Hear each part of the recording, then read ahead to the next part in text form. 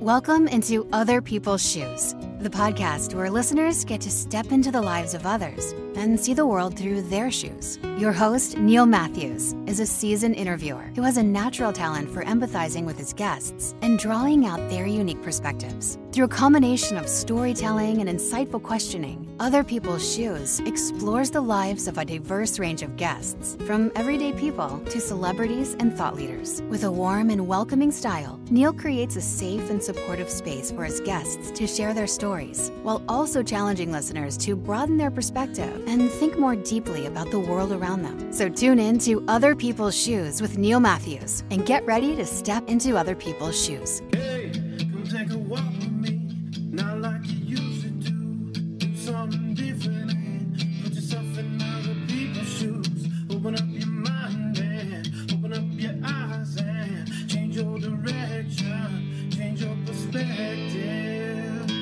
Welcome into Other People's Shoes. As you know, I am your host, Neil Matthews. Thank you so much for joining me today. Now, typically I say, thanks for hitting play. I don't know where that comes from, the idea of hitting play on something. Like, I would love to know the evolution back in the early 80s. That's when I remember hitting play, for those that are curious and want to know. In fact, speaking of things that we played with, my cousin Lisa and I, name dropping now, we would actually, I know this sounds weird, we would borrow my grandmother's boombox. We called her Granny, and it was pink. I wish I could find it now. It had a cassette player on it, and Lisa would put on Debbie Gibson or Dirty Dancing soundtrack, and we would lip sync and dance to it. Yeah, that is a video no one wants to see. I'm sure it was at one point recorded. And then I would then take said cassette tape out and I would put in Michael Jackson, and I would typically lip sync to the Man in the Mirror song. Again, video not available or ever been destroyed. But every time I say that, hit play, that's what it invokes in me. I don't know what it invokes in you, but that is what it invokes in me. We're going to take a trip today. I hope you brought your passport. I hope you brought your luggage. It did make it through customs. We are in a different country, and I always like to travel, at least in our imagination. One day I'll get over there, one day. But right now we're just going in our imagination. Join with me now, our guest from across the pond, which I'm always wondering where that phrase comes from as well. We won't get too far down that road maybe. But help me welcome in my new friend, Catherine. Catherine, how are you today? I'm really well, and it's great to be here. I really enjoyed your intro where you segue from one thing to the other. Very entertaining. So yeah, I'm really happy to be here. Thanks for having me on. When I first started, I would get these manifestos almost. Guests would come on and they're like, okay, you have to read these 87 touch points about what I do or who I am or the 95 books that I've published. And I started realizing I'm not held to anyone else's rules. I'm not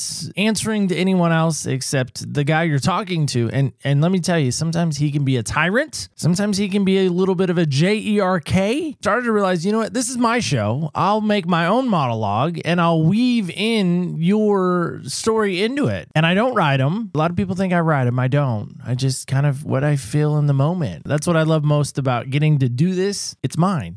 Selfishly said, it's my cup. It's my show. And it also reminds me of games we used to play, with friends or in the family, where someone would say, I remember once doing this game with some friends and they'd say someone's name. And then you had to come up with someone else's name. Where there's some sort of really quirky and interesting connection between those two people that not necessarily everyone in the room knows what that quirky connection is. Like they slept together in the 1970s, or he dated her sister, or he was in the same band with their brother. And you have to play the game as fast as you can. And it just gets incredibly funny and out there as you do this. You suddenly realize you've got all this information in your head and all this imagination and all of these weird connections. And it's just really fun. And I think you reminded me of that when you were doing your thing there, because you're like rolling from how one thing kind of triggers another thing. And to me, it's a really creative and fun thing to do, rather than just always going in straight lines. The shortest distance between 2 points is not necessarily a straight line. It might be a really curving, spiraling, crazy line and much more interesting. So yeah, I'm all for that. I can't can't believe I dropped Debbie Gibson, though, in the intro. I haven't said that name in a long time. It was also interesting to me. Again, I don't know what could come out. And that's, I think, what makes people excited to listen, but also kind of cringy, as my 16-year-old would say. Dad, you're very cringy. Oh, that's her job at that age. Is that? Okay, fair enough. Oh, yeah. They come programmed with programmed apps that turns on when they hit 13, or maybe these days 12. Where they have all these things to say. Did you ever watch the Terminator movie? Oh, of course, yes. I'll be back. Okay, so like when he arrives and you see what's that sort of window in his head? Enemy, friend, kill, kidnap, make friends with, etc. Teenagers come with an equivalent of that, but with all these to diss your parents. She's good at that. I'll say something or my wife will say something and it's wrong. That was last week. I can't keep up. I don't know how you do it, but I don't have the processing power to try to keep up with the latest trends of everything. On to you. I love to ask this question, especially of ladies, because it seems to be, as the show has gotten older, I do treat my show as a person. I know that seems weird to some. It is a person in some respects to me. I love to ask ladies this. Undoubtedly, I get a really good description, not to put pressure on you by no means. Typically, they will come on and they'll start describing these things that we're going to talk about. And I'm like, wow, I don't have any point. Again, I don't have any point of reference to that. I sometimes feel lost in the woods. So here we are. Here's our question. And that's this. We love to lead with is, what style of shoe does Catherine love to wear? I like to wear flat shoes or bare feet because I like to feel really relaxed. I like to be able to be really mobile. I like to be able to just start dancing if I want to, or running or walking or whatever I want to do. I like flat shoes, slippers, bare feet. And is there like a color scheme or color wise to them? Help us with the description on that, if you wouldn't mind. I like green. Green is a great color for me because I have green eyes, goes with my skin. I'm Celtic by breeding. And so I've got that kind of skin that glows when you wear green. So I love green. I also love like a sort of, over here we call it walnut color. It's like a sort of a tan, but with a warmth to it, warmer than a tan color, like a warm, neutral color.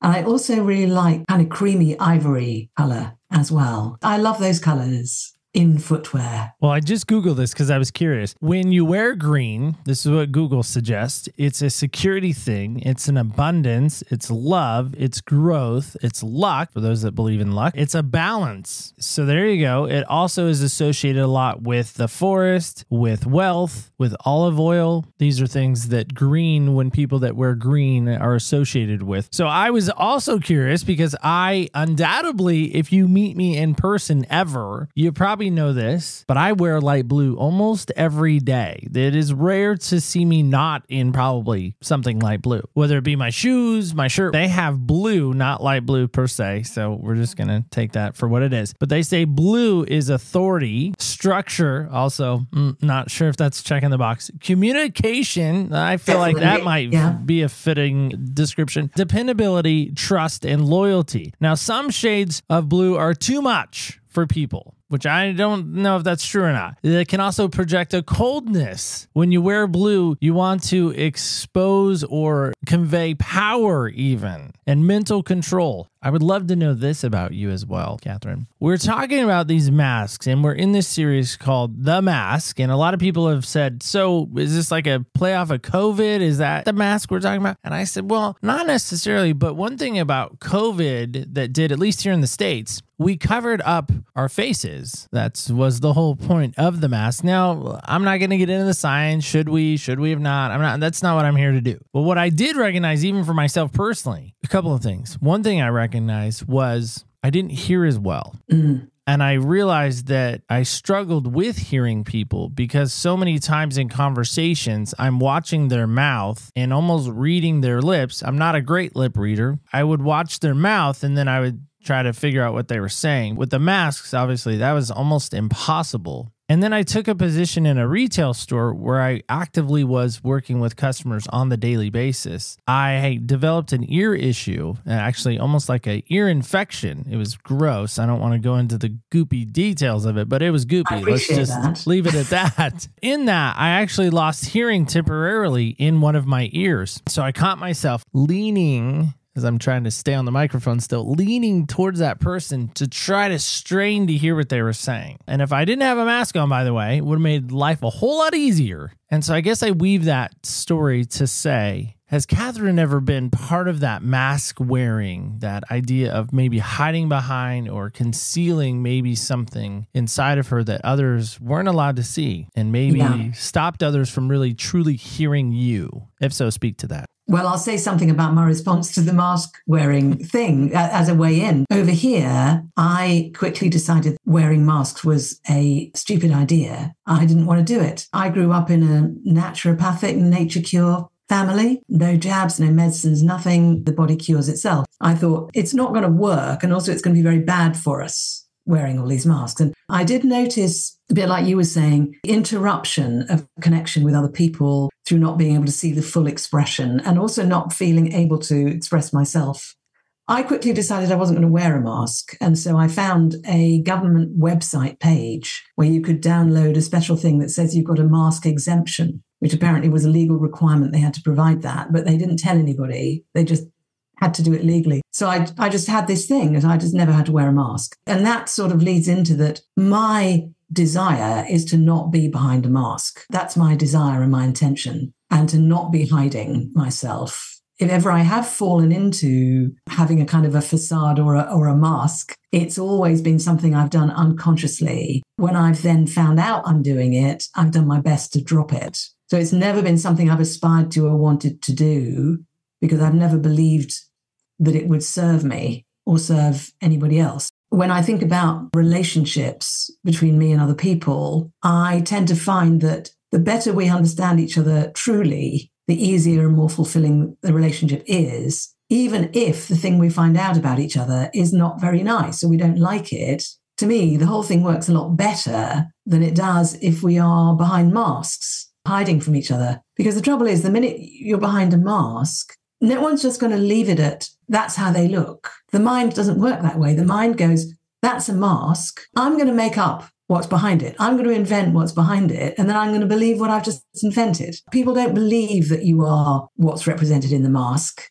They believe you're what they have invented. It lives behind the mask. And then you've got no idea what they've invented that lives behind your mask. And so you're then just more and more pushed away from each other. So I try to avoid that at all costs, if I possibly can. You talk about they almost invent a narrative, a facade. I know that's a big thing in these creative spaces that seems like I'm in and maybe you're in as well. This almost imposter syndrome, I think, comes to mind. Is that at all part of your story in any way? When you say imposter syndrome, I understand that to mean where somebody perceives themselves as lying in a way, of not really being truthful in that what they're trying to do is a pretense, that they don't really live up to the thing they're trying to be. Is that what you mean by imposter syndrome? Almost like when I was talking about in the beginning with my cousin and I'm never going to be Michael Jackson. Never. I don't have his skill set in any form or fashion. But I think the idea is you try to pretend or give off a persona or give off an appearance that you're this person. Not that you're mimicking them per se. You're really trying hard to almost appear to seem larger than life. Yes, because you don't feel like you're enough on the inside. Yeah. Or you don't fit into those shoes, as I might say. Well, shoes actually are a way to do that. I remember when I used to wear ridiculous shoes, high-heeled shoes, possibly bright red, as part and parcel of a whole look, which tried to make me seem more interesting, more creative, more confident than I actually was. In my teenage years and early 20s, when I look back at photographs of myself when I was sort of 15, 16, 17, 18, I look at the photographs and I think, damn, you were quite good looking then. At the time, I didn't think that. I thought I was really boring, dull. I thought I was interesting on the inside. I thought, well, no one can ever see that. What they can see on the outside, I thought just wasn't interesting, not attractive to people. Wear makeup and clothes and all that kind of thing, and practice walking a certain way, choosing music I said I liked to kind of join in and fit in, be desirable as a friend or as a girlfriend or whatever it might be. And that was definitely like a mask in that sense. And that was definitely, I don't know if it was as developed as imposter syndrome, but it was definitely that sense of I'm not enough kids can be harsh at that age. Even when people actually did like each other or think the other person was great, they wouldn't tell them. You had to be telepathic to work out what people actually thought about each other because people just didn't know how to communicate. We were very clumsy. We didn't know what we were doing. And then half of us were doing this thing of just trying to be someone who people want around. And then if I think about later on, I did have times as well when I wanted to be included in with cool gang, where I didn't feel like I was as cool as the cool gang. And so how do I get included? What are you wearing? Who are you seen out with? To be in the cool gang, you've got to drink cocktails, expensive cocktails. So you spend far too much money on expensive cocktails as a way of looking like you belong in the cool gang. Sporadic bits of memories from earlier on in my life around that. It doesn't happen now, really, because I kind of reached a point where I'm just not interested in all of that. And I've actually got people in my life who know me as I am and I know them as they are. And I'm happy with that. So I don't feel a need for it now. I'm in a very different place in my life now when all that was the case. Kids are awful. Kids are just terrible. Especially growing up, I feel like kids were just mean. And I shared recently with some people that are in my life, I was a terrible kid. I almost want to go back in time, DeLorean of Back to the Future, jump inside that, go back to 1989, maybe just jump out real quick and like, hey, little kid, come here, right in the face. Yeah, I must say I've had that thought. If I could be 14 again, knowing what I know now, none of that behavior would really bother me. That behavior I thought was really terrible then, that other people did, it wouldn't bother me now. I'd be like, okay, well, no problem. Call me when you grow up. Then it was everything. I think the idea, too, behind imposter syndrome is you almost feel like you're a fraud. You almost feel like you're a phony. Would use the word in the 80s, most likely, or early 90s as a poser.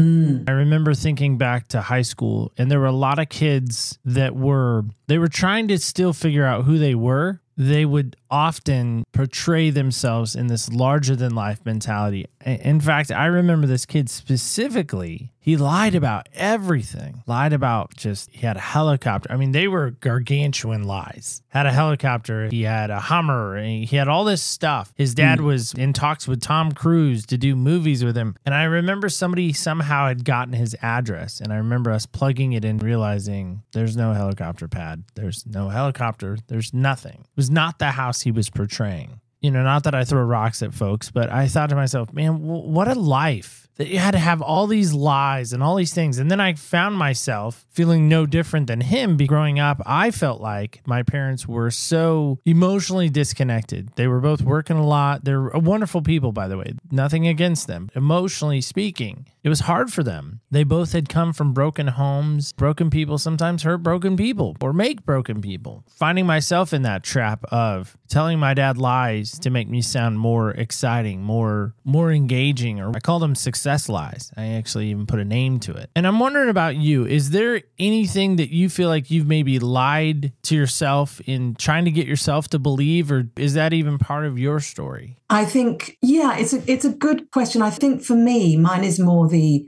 other side of the coin, which is the one that says I'm not enough in the moments when actually I am enough. I think that's more my particular failing. It's something people often say in my line of work is you're only as good as your last project. You finish your last project and they're usually very, very involving and absorbing, particularly if you're doing like a big project for an organization or something where there's a lot of people involved and then that comes to an end. It finishes at the right time. It's been successful. And then a few weeks later, you suddenly notice that you no longer believe you're capable of doing anything useful for anybody. You've got some distance from that experience of doing the thing that does require some talent and some skill.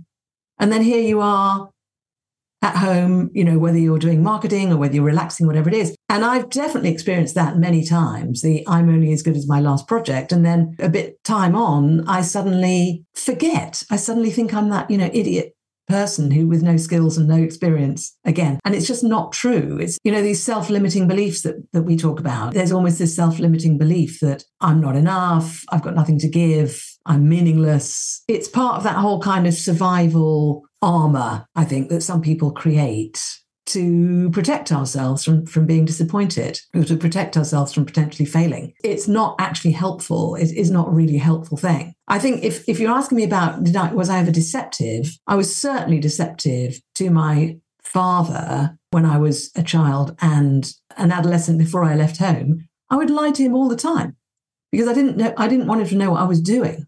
Because I'd be hitchhiking all over the countryside, hanging out with people, smoking weed, all kinds of stuff, meeting boys, all that sort of stuff that people just want to do. And I would just lie to him about it. And I discovered years later that he knew I was lying, but he just didn't know what to do about it. He was very kind-hearted, really kind-hearted, quite strict in the sense of wanting to really protect us. He just didn't know how to cope with this child who was sort of looking up at him at an angle of 45 degrees, lying through her teeth. And he knew it, but he didn't know what to do about it. He just tried to keep an eye on me. Actually, there was another occasion when it wasn't just me. I got together with a group of people and we were starting a business together. And we'd all met through this Enlightenment intensive weekend, a bit like Landmark Forum. Well, sometimes people go off on a weekend and it's like really, really long days. Oh, yeah. So like a Tony Robbins, do you know who that is? Yeah. But if you imagine you're almost like locked in the hotel room, 17 hours with one tea break, like for 4 days, it's incredibly intense, really intense. A bunch of us had all done that. We all decided we wanted to work together afterwards. So we started this business. But of course, we had no business experience. We did not know what we were doing, but we wanted to get clients. And we decided to start by doing telephone marketing because we thought, right, you just need to be really enthusiastic and communicate in an open way and make people feel got your attention. We were all really good at that because we'd just come off this experience. We were all like wide-eyed and shining and in our early 20s and great energy and that sort of thing. And really annoying, actually, to our friends. Still, we were like that. And so it was like, okay, who's going to go out and get the business? And I happened to have a dark blue skirt suit and some shoes that went with it. And someone else had a briefcase and somebody else had a good watch, which they lent me. So they lent me the briefcase and the watch. And I had the suit. And they said, right, okay, you're the sales. I had to go out to these potential clients and tell them, we are the best telephone marketing agency in the UK, possibly the whole of Europe. We'd done nothing. We had no clients. And I had to convince them. Oh, and not only that, we need you to pay up front to demonstrate your commitment. The real reason was because we needed them to pay up front because we had no money to pay ourselves or pay the rent. That was definitely a deception in order to get the business. We did actually, to be fair, we did become the best telephone marketing agency in the UK over time. It wasn't true at the beginning. Stand up straight, shoulders back, take a deep breath, walk in, look them in the eye. That was quite an experience. That's what prompted me to go down this road. Is I think for so many years and for so many folks even, they haven't been able to really define who they are. Their achievements doesn't define them. I would imagine it's true here in the States and probably even true over there, is this need to be seen, this need to be accepted. I mean, I remember at 18, the first time I ever got a credit card from Wells Fargo, I'll name drop. By the way, the interest, I do remember this, the interest was 23%. By the way, 23%. And I remember being so excited, seeing my name in print and seeing my name with a dollar amount associated with how much they were going to give me based on my name. Now, mind you, it's 18, so I'm sure they sold my name and probably everyone and their grandma had my name and information. But I didn't know that. I thought I was special because Wells Fargo was going to give me all this money just based on my name. Has that been part of the story of Catherine as well? Is this need and this want and this desire to be seen, to really be heard even? Yes, I definitely have this strong desire to be seen, to be heard, and to be known. One of my teachers, a chap called John Heron, a brilliant man, he said that 6 emotional needs that we all have, and they are to love and to be loved, to understand and to be understood, and to choose and to be chosen. I think what you're talking about is the being understood and the being chosen as who you are. And I've always wanted all of those things. It wasn't until I saw John Heron's model that I've just verbalized there that I was able to kind of make sense of it. Perfect sense. I need all of those things. I need to understand what the hell is going on. I also need to feel understood, actually understood. And I think there's a distinction between wanting to feel like we're accepted, putting on an act in order to be accepted, which means we're not then really accepted as who we are, that the act is the thing that's accepted, but we still don't really feel accepted because it's not the real us that is being accepted. But in order to be really accepted as who we are, we need to be visible as who we are. We need to let people see us as we actually are. And that can be a challenge and that can be scary. And there's this whole notion of, who do we feel safe with to fully be vulnerable with and fully be open with? I'm involved with somebody at the moment who's an amazing, amazing human being. Every single time I share some piece of myself that I think might be really off-putting for him, every single time he's completely cool with it. Every single time I'm about to do that, I have the thought again, okay, maybe this will be the one that finally is too much for him. Maybe this will be the one that will be really... And it's not like I've got this list of things that I'm sort of paying out one by one. Something occurs to me, or I hit an experience, or I have a meltdown, or whatever it is that's going on with me. And it's always an unplanned thing. But then there's always this question of, to what extent can I share this with somebody else? Is it reasonable to do that? To what extent would it be wrong to share it with somebody else because they don't need this nonsense in their life? Or to what extent do I need to share it? They deserve the whole me as I fully am. And then they choose if they still want to be around me. I think that whole question is a lifelong thing. Years ago, I used to think, okay, maybe I'll get to a point. Who is it? The Scientologists, I think it is, who say you can reach a point where you are clear, which means that you've got rid of all your baggage. There's no self-limiting beliefs left at all. There's no psychological neuroses left. You're absolutely clear and pure forever. And I used to think, hey, that's a fantastic idea. How do I get there? How do I get to that point? But I've now discovered that does not exist in this lifetime. It might exist after death, who knows? It does not exist in a human lifetime. There's an endless supply of things we might be worried about letting other people see in us. Endless. And equally, we have an endless capacity for loving and accepting other people as well. So it's very much a moving feast, I think. It's not like a black and white. Did you carry around a stuffed animal as a child? I don't think I did. So for years, when I was a child, I mean years, multiple, maybe even 10-ish years, I carried around a stuffed animal panda bear. Everywhere I went, Panda went. If I went into the hospital, Panda went with me. If I got one of the ID bracelets, Panda also had to get one too in case he got lost. I have a vivid memory of taking him to show and tell. We had a box, but I remember riding the bus from kindergarten back to the daycare center where my mom worked at, and the teacher had given me the box to put whatever your show and tell item had to fit in the box. So anyway, I remember riding the bus back to kindergarten, checking the box, like to make sure he was okay in there. I remember vividly doing that. You okay? Okay. Can you breathe okay? And having conversations with this panda bear. And then years later, when I discovered Winnie the Pooh and Christopher Robin, I think it just enveloped even more. Like, well, he does it. It's okay. Christopher Robin talks to Winnie the Pooh. I'm not crazy because he's talking to a bear and I'm talking to a bear. I bring all that about because recently I've been going through counseling. And in that, I was trying to discover with my counselor why on earth a young boy had this bear and had to have it with him everywhere I went. I'd forgotten about him for a long time. My daughter comes along. I actually had seen him in a box, and then we got my daughter a bunch of stuffed animals, and she's collected them through the years. They have these pet nets, hold all the stuffed animals up in the air. Oh, yeah. Went into her room one day and I thought, oh my gosh, Panda's in here. He doesn't belong in here. This is not where he goes. And so I actually brought him into the room that I'm in now. I say all that because I was trying to figure out and trying to unlock or trying to discover, whatever you want to say there, why on earth I needed this bear around me, why I needed this support around me. And he interestingly tells me, for whatever reason, you didn't feel safe around the people around you. So in your imagination, the bear became the place where you went for safety. You told the bear thing. The bear kept secrets. You protected the bear. I was like, all that?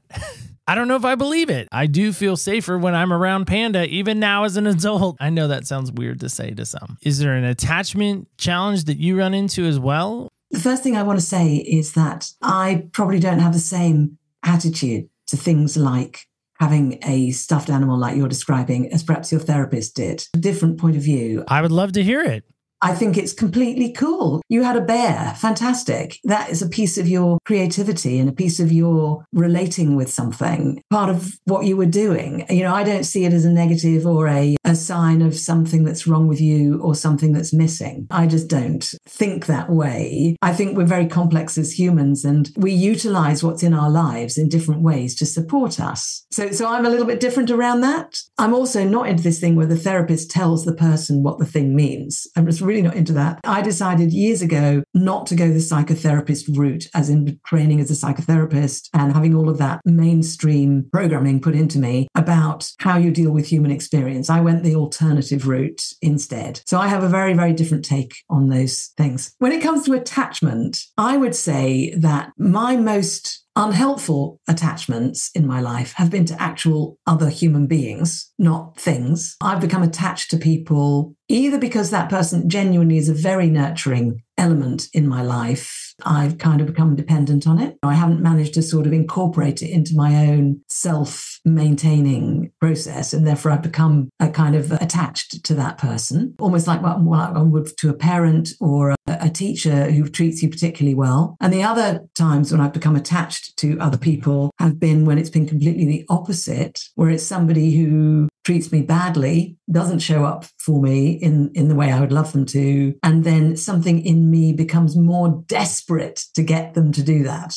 And that's a really unhealthy attachment. Those are two things I've experienced in my life. They're really connected to those emotional needs I spoke about before, finding myself in situations where I've kind of stopped being really conscious about the truth of the real situation, where I've sort of unconsciously started to kid myself about the situation, then got myself trapped in something that doesn't work. I've experienced those on multiple occasions throughout my life, and I've always had to sort of extricate myself from them, but not to things so much. I get very, very identified with my car, particularly if it's a car I particularly love, like a really beautiful car, and then it gets damaged or somebody backs into it or somebody steals the badge off the front. One of my cars, I came out in the morning and then someone had stolen the badge off the front of the car. I felt like they had cut my hand off or something. I felt I'd been abused. And my brother's saying to me, Catherine, it's a car. Yes, it's beautiful. Yes, you should look after it. Yes, we call it she. It's a car. And you have to kind of let go of that. I'm the same with my home. I'm very identified with my home. My home really matters to me. If someone comes and bangs on the door with a really kind of hostile energy, I feel really, really intruded on. I really, really don't like it at all. I'm conscious of these attachments. I'm sure I've got attachments I'm not conscious of, but I can't tell you about those because I'm not conscious of them right now. I'll probably think about them later. What's Catherine's why? Why does Catherine get up? Why does Catherine want to do what she does? Why is it such a motivator for you to keep moving forward? Okay, so I've always had this wonder of being alive, just the, oh my God, I'm even alive. To me, that's always been a good enough reason to just keep being curious and expanding and growing. I've just always naturally been like that. And I was very much encouraged that way by my parents, who were very, very unusual parents in the sense of encouraging us to think for ourselves. I also really noticed that there were a lot of adults around who seemed to be lying to themselves and to other people. I noticed this when I was 6 years old. I proceeded to be a really annoying child because I kept challenging people on this. And my teachers hated it. They couldn't understand why I didn't want to just fit in, just kind of comply with everything. And I just didn't. So I think I was naturally like that, but also encouraged in that by my parents. As I've got older, I've learned more about human beings in general, society and culture. I've come to the conclusion that the next most important thing for our evolution, for humanity, is the raising of our level of consciousness. So my whole commitment and reasoning behind all the work I do is to help people raise their level of consciousness, for that to manifest in their lives in whatever way it will. Because I believe that's the best contribution to humanity that I could possibly make, which is to continuously be seeking to raise my own level of consciousness and helping other people to do that as well. So I do a lot of things in my life with that in mind, which I also really love doing. I really enjoy. It's also very fulfilling to me when I'm working with clients. It's exactly the same thing. So that's what really keeps me moving forward. When my consciousness shifts around anything, everything else seems to shift. I sometimes talk about that the consciousness is like the big on switch in us. When we become more clear and aware and conscious in our lives, everything else can can shift, even down to our physicalness, our digestion, our sleep, our enthusiasm, our creativity, our empathy, our communication. Everything shifts when our consciousness shifts. The benefits and positive outcomes from that are very quick, because I've been practicing this for a very, very long time. The shifts that can occur are very quick. Let's say I'm getting into a snarl in my head about something and concerned about it, and it's a real problem and I can't work it out.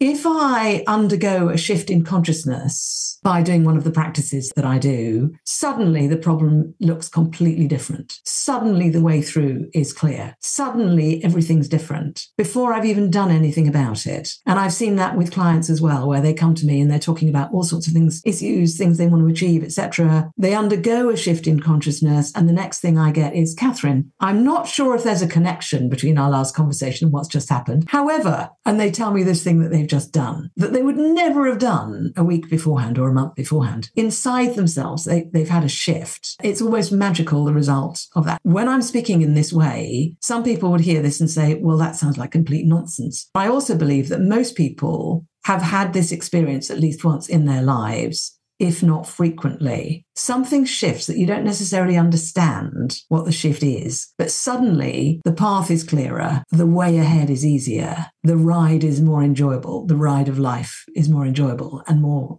fulfilling. So that's what's behind pretty much everything I'm doing. So how did you come about learning this? Do you think it was a learned skill of helping folks walk through this shifting of life? Or do you think it was bestowed upon you from maybe a higher power or higher purpose? Anything that is accomplished when I'm working with clients is definitely not me accomplishing it. It's a combination of the client, what I think of as the universal cosmic light, truth, the source, whatever you want to call it. It's not actually me. I'm a facilitator. My wisdom and my skill are not great enough to accomplish the outcomes. The potential that anyone has, someone who wants to work with me, the potential they have already, and then that connected with the source energy, whatever you want to call it, that's what gets the results. So I have a great deal of humility around that. And that's very helpful for me, but it's helpful for the clients. That said, I've done a lot of training on myself, starting from, I would actually say, even in my childhood, my parents would have me spend time with these extraordinary thought leaders when I was a child still, doing these extraordinary kind of processes around personal responsibility, creativity, play, curiosity, asking questions, thinking for myself. So all of that started when I was very young, probably when I was 6, 7, 8 years old. And so that was right in my background. And then I went off and did this enlightenment series of seminars. I did a lot of work around conscious body work, conscious movement, conscious dance, and around how people can use that to really unlock themselves, free themselves. I did a lot of training around humanistic psychology, helping people with their psychology, the way they think, their emotionality, all of that. I've done an awful lot of training in energy work, which is around the human energy field, the universal energy field, cosmic consciousness, all that things. I've done an awful lot of training and work, which has really fed me. It means I'm a much happier and more fulfilled person than I otherwise would be. But also I've trained in all those things so I can also work with other people. So I bring to bear whatever kind of techniques or processes seem to be appropriate, and people choose to come to me through whichever avenue they find most appealing to kind of connect in with me. The idea that somebody can get to a place or a spot, the conscious experience to say, okay, I don't need to be that person anymore. I don't need to, again, maybe it's wear the mask any longer. So you're helping kind of folks walk through that demasking. Maybe you wouldn't use this type of verbiage, that kind of demasking and kind of stripping down and getting back down to the real root of what they're about. A way of describing what that can feel like for somebody, and certainly how it feels like for me. It's almost like if you think of the mask, that the mask is made of paper, let's say. So what you can do is you can tear away the paper, and then there will always be another mask behind it, another mask, but you can keep going and tear away the paper. And that can be quite an exposing and painful experience. An alternative way of doing it is to access the spirit within the person and give that spirit the attention and the nourishment. And metaphorically, this spirit starts to feel like it's expanding and it's glowing, shining with light, if you like. And that glowing and shining with light of the spirit melts the masks away from within. So the masks just drop away in the face of this beautiful warmth and light coming out from inside. That's a very enjoyable experience. That's not a painful experience. Coming from the inside out rather than working from the outside in. It's not about shining lights and glows and all that sort of thing. That's just a kind of a metaphor for describing that experience. It sounds like fascinating work, but also it seems to be very taxing as well, I would imagine. It's really enjoyable to do and very fulfilling to do. And it does take energy. I need to make sure I have plenty of rest, eat well, get plenty of hugs. I need to take care of myself in order to do it. Sounds like a lot of work. Yeah, but you see, for me, it's less work than it would be to be doing something I don't believe in. That would be more work. I've got a friend who works in the city and she's very well paid. She's very senior in her company. She travels to the States. She's very well liked, etc. And I look at what she's doing and I think I'd rather shoot myself in the face. I say to her, "Are you okay?" She goes, "Yeah, I love it. I'm really enjoying it." And she looks what I'm doing and thinks, "Whoa, I would hate to do that." But to me, I love it. I think that's the joy of life, is once you find that thing that you really love and that allows you to come alive, you really never work again the rest of your life. I mean, I think that's what everyone wants. I mean, I know that's what I want. It's what a lot of folks tell me when I talk to them. Not everyone wants to do what everyone else wants to do. You believe in this division of labor thing where if you want to create something or build a business or have a project or grow yourself or whatever it is you want to do, sometimes you'll do that by yourself and sometimes you'll do that with a friend and sometimes you'll hire some professional assistance with it. Use the resources that are there for you. And I use a lot of resources to support me as well. And I have people I can phone up and talk to, and I go to other people to support me in what I am doing. We all help each other in the ways that we can. Well, I think that's what's so great about having a community around you. I believe truly that everyone needs someone. You do need that kind of cheerleader person or that person behind you that is going to continue to spur you on to better and greater things. I think most of us do need that. There's the very rare person who doesn't, but those are very rare people. You know, I think most people do need that. I certainly really value that. Well, Catherine, as we wind down, how can folks get in touch with you? What's the best way that they can connect and continue this conversation with you if they desire that? Thank you. Well, I would love people to do that. And I would suggest that they actually tune into my podcast, which is called Truth and Transcendence. The idea is that when we can find and connect with our truth, then we can transcend, which is some of what I've been talking about. So if people listen to that, they're going to get some great content on there. Very enlightening, very encouraging and uplifting stuff on there. If after listening to a few episodes, people think, actually, I would actually like to talk to Catherine myself, all of the contact details are in the show notes of every episode. So that's the way in that I really recommend for people. And thank you for the opportunity. What do you love most about podcasting? The variety of experience and the variety of learning. Every guest who comes on, I learn something completely different. Their perspective on life is always unique. And I find that just fascinating. And it's almost like I get a free consultation every week from some incredible human being that just adds so much to me. And the other thing I really love is the fact that it keeps me really alive and on my toes. I can't cruise as a podcaster. I can't just go into a rut and do it the same way every time. I would not be able to get away with it. So I have to be right there present every single time. And that's very good for me. Well, and to date, you're almost at 100 episodes. Yeah, I think I've aired 96 or 7, and I've actually recorded 102. Wow, there we go. And I'm recording another one this afternoon. I'm a big fan of your episode 96. Just saying, I'm a big fan of that particular guest, only because we had the opportunity to walk in Dr. Danny. We had him on The Reading Guy. You guys might remember him from a while back. Yeah, he's a wonderful guy. Very insightful gentleman. Just really enjoyed him. In fact, I took his show notes. A friend of mine actually said, "What's with your show notes?" I wrote them all backwards. I found a program that actually transcribed them all backwards. And so I said, we called the episode, I Can't Read, because he's all about reading and getting kids to read. I just thought that was very insightful. Lovely guy. Yeah, liked him a lot. So yeah, go check it out, guys. She is on most podcast platforms. I would imagine where you hear us, you can most likely hear her as well. So good times there. Well, Catherine, before we let you go, it's only fitting that we do some silliness together now. I've heard you're kind of a silly gal. That's what they're telling me from across the pond. There's a lot of laughter that is cascading all the way from the Atlantic all the way to the West Coast here in Oregon.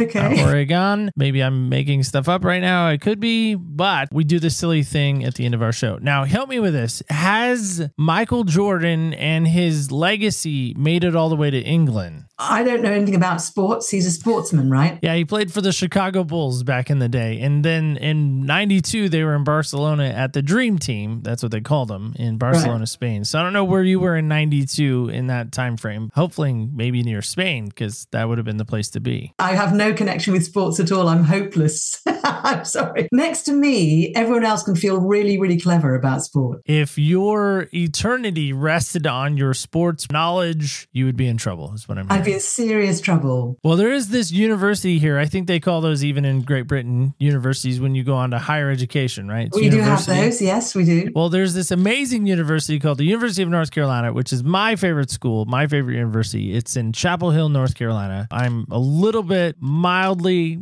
sort of obsessed with the school. I never went to school there, but I do enjoy the color and I love what the school stands for. And so back to that, Michael Jordan went to school there. It's your light blue color. That's where it all comes from. Yeah. I sort of borrowed from them to make it my own. It's a good color for you, by the way. Thank you. I like it. Every time I wear it, I get excited. Yeah. So we do this thing at the end of the show. It's called Senseless. It's these silly questions at the end of the show just to kind of have some fun to end with. So I'm going to roll because you didn't bring you brought a cup, but you didn't bring a cup with a die, which is fine. You didn't know. It's fine. Anyway, one of these times I should have a guest bring their own die. Maybe I should require that. So you got this one, number 2, even the 2 is light blue. How fun is that? Pale blue, yeah. Yep, pale blue or light blue, sky and blue. The wall is pale blue behind you as well. Yes, and the cup I was drinking out of. Are you sensing a pattern here? I'm really, really getting a congruency. You're obviously totally in alignment with yourself. My headphone cord, also pale light blue. My mic cord, also light blue. Number 2 is this for you. This is an exciting one. I really like this question. Whoever wrote it, great job writing it. We have great writers here. Great writers here. I sound like Donald Trump sometimes when I do that. Former President Donald Trump. 2 things you hope to finish this year. I want to finish this new website I've just started working on, launching the new branding, but I want to do that by the end of the summer, not just this year. Also, I have a car which I want to sell by the end of this year. And it's not as easy as it might sound. There's many complications in the history and the story of this particular car. But I want to get that sold. And also by the end of this year, I want to convert the barn. I think that was more than 2, but we're going to allow it. It's fine. She's got a lot to do, folks. But if you don't have a lot to do today, or maybe you do have a lot to do and you need some motivation and you need some different voices on a perhaps different perspective on life, definitely give my friend Catherine a good listen. Catherine, thanks for giving us some moments today. Really appreciate your time and efforts that you gave to us. I really love that. Thank you. My absolute pleasure. Well, guys and gals, kids and campers alike, what do we do with that? I love going across the pond. I love the accent. No one else? Am I alone in that? Come on. Tell me you're not excited when you hear that accent. And so it's always fun for me. I always feel so astute. I felt like I needed some tea today. So what are you walking away with? Teacup in hand, what did you hear? What did you experience? Can you really transcend beyond the mask? Ooh, what a great name. Transcend beyond the mask. Now listen, when I hear it say the word transcend, what does that invoke in you? I know a lot of questions, a lot of why right now. Why are you still there? One might even ask. So with all that said, I just want to remind you of this before we get out of here. And that's this. Do not ever forget. Remember, when you walk in other people's shoes, you really do get a different perspective on life. Thank you so much for listening. Stay tuned till next week when we walk in other people's shoes.